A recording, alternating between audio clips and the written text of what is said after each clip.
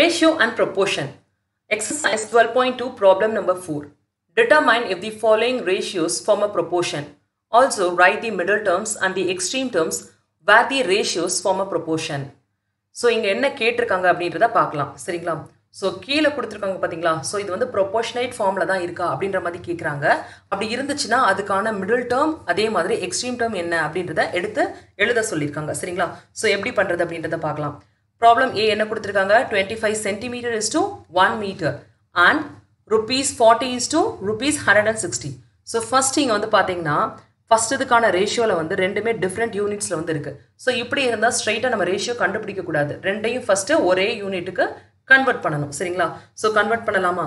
இப்போ நான் என்ன பண்ணுறேன்னா, அதாவது சென்டிமீட்டருக்கும் மீட்டருக்குள்ள ரிலேஷன் என்ன அப்படின்றத வந்து பார்க்குறேன். நம்மளுக்கு ஏற்கனவே தெரியும், அதாவது 1 மீட்டர் அப்படின்னு வந்து எடுத்துக்கிட்டிங்கன்னா அதில் வந்து எவ்வளோ சென்டிமீட்டர் இருக்குது, 100 சென்டிமீட்டர் வந்து இருக்குது சரிங்களா. ஸோ இங்கே மேலே வந்து பார்த்தீங்கன்னா 1 மீட்டர் தான் கொடுத்துருக்காங்க. இதுக்கு பதிலாக நான் என்ன எழுத போகிறேன், 100 சென்டிமீட்டர் அப்படின்னு வந்து எழுத போகிறேன். அப்படின்னா 25 சென்டிமீட்டர் இஸ் டு 100 சென்டிமீட்டர் ஆயிருமா. அண்ட் இங்கே வந்து பார்த்தீங்கன்னா யூனிட்ஸ் வந்து சேமாக இருக்குது, ரெண்டுமே ருபீஸ்லாம் இருக்குது. ஸோ அப்படியே வந்து போட்டுக்கோங்க.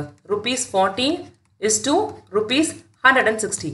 இப்போ ஈஸியாக வந்து சிம்பிளிஃபை பண்ணலாம் சரிங்களா. ஸோ ஃபஸ்ட்டு ரேஷியோ என்ன அப்படின்றத வந்து பார்க்கலாம். So ratio is equal to 25/100. So 25 divide பண்ணிங்கன்னா என்ன கிடைக்கும், 25/25 is 1. 100 divided by 25 is 4. So ratio அப்படின்னு வந்து எடுத்துக்கிட்டிங்கன்னா 1:4. ஸோ அதுக்கு அடுத்து என்ன கொடுத்துருக்காங்க, 40 and 160. இதுக்கான ரேஷியோ என்ன அப்படின்றத வந்து பார்க்கலாம். So ratio is equal to 40 divided by 160. 0 cancel ஆயிரும். 4 divided by 4 is 1. 16 divided by 4 is 4. So இதுக்கும் வந்து பார்த்தீங்கன்னா ரேஷியோ 1:4 அப்படின்னு வந்து கிடைச்சிருக்கு. அதாவது ratio 1 is equal to ratio 2. So அப்படின்னா வந்து என்னது, ரெண்டுமே ப்ரொபோர்ஷனில் தான் இருக்குது அப்படின்ற அர்த்தம் தானே சரிங்களா. So therefore they are in proportion. So ப்ரொபோர்ஷனில் இருந்தால் எப்படி வந்து எக்ஸ்பிரஸ் பண்ணுவீங்க, அதாவது ப்ரொபோர்ஷனாக இருந்தால் இந்த ஸ்டேட்மெண்ட்டை வந்து எப்படி வந்து எக்ஸ்பிரஸ் பண்ணுவீங்க, அதாவது 25 centimetre is to 1 metre is proportionate to rupees 40 is to rupees 160 சரிங்களா. ஸோ இப்போ ப்ரொபோர்ஷனில் இருக்குது சரிங்களா. ப்ரொபோர்ஷனில் இருந்தால் நம்ம வந்து middle term and extreme terms வந்து எடுத்து எழுத முடியும் சரிங்களா. ஸோ எக்ஸ்ட்ரீம் டேர்ம்ஸ் என்ன அப்படின்னு வந்து பார்த்தீங்கன்னா,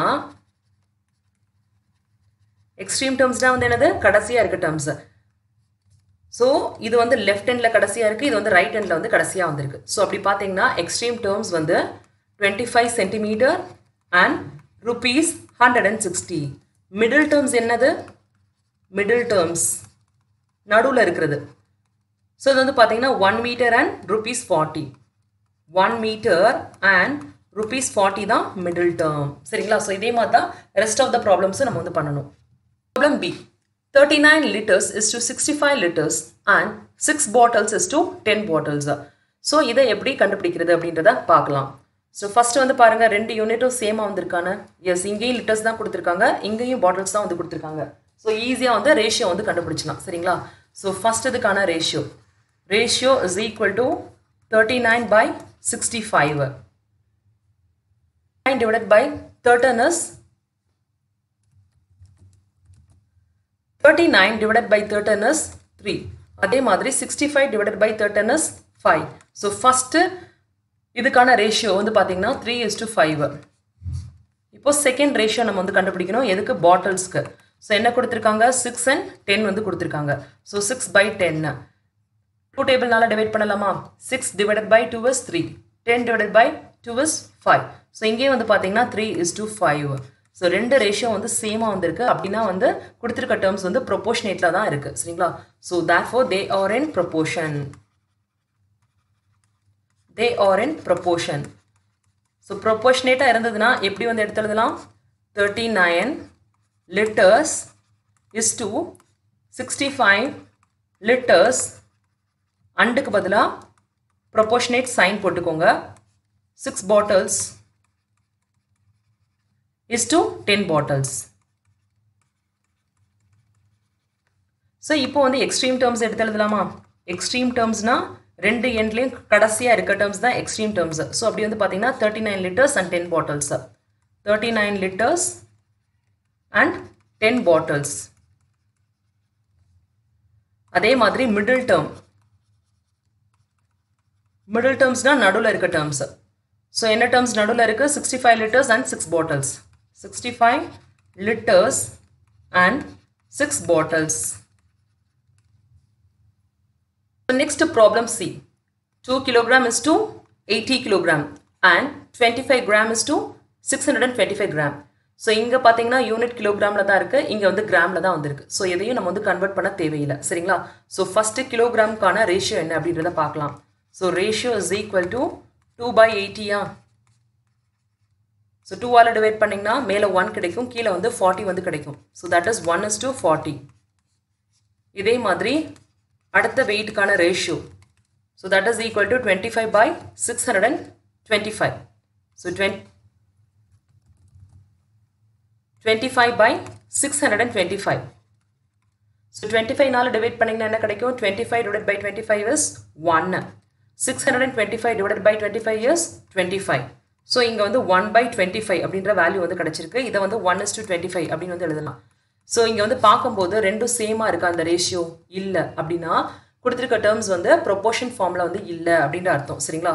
So therefore they are not in proportion. They are not in proportion.